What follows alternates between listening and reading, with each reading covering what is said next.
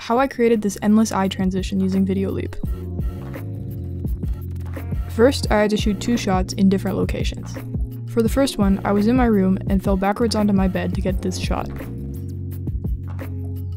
The second one was shot in the street by having the camera start far away and then slowly walk towards me. This will be sped up later.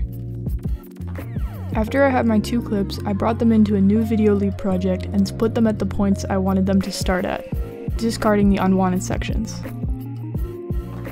I then selected the second clip and navigated to the speed tool and increased it to the max.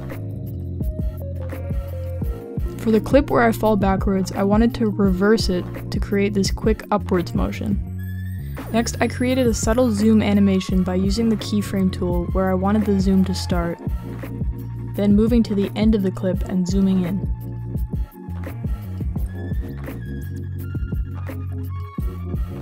Next, while having the timeline marker at the very end of the clip, I clicked the freeze tool, which creates a still clip. I trimmed the still clip to a little under 1 second in length. Then I navigated to Mixer, which brought the clip up to a new layer. Next, I clicked the mask tool, selected circular mask, and inverted it. I then resized it and positioned it on the pupil of my eye. Then, from the beginning of the clip, I added a keyframe. Then I moved to the end of the clip and zoomed all the way into the eye until only the bottom layer was visible. The animation wasn't quite perfect, so I backtracked through the clip, adding several keyframe markers to keep the eye centered in the frame. Now for the second clip, I once again created a subtle zoom animation using keyframes.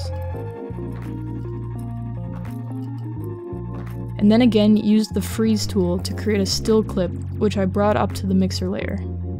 Then to create a seamless loop, I went to the beginning of the sequence and split off the first few seconds of the clip, and then dragged it under the last clip in the timeline.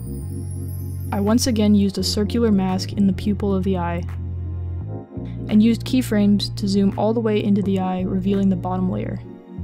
Now, when the sequence is played back in a loop, it will look like this.